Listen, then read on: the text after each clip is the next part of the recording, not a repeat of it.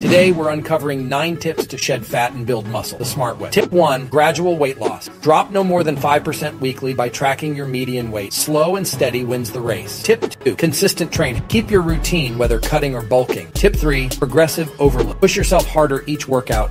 It's about continuous improvement. Tip 4, listen to your body. Take a day off when needed.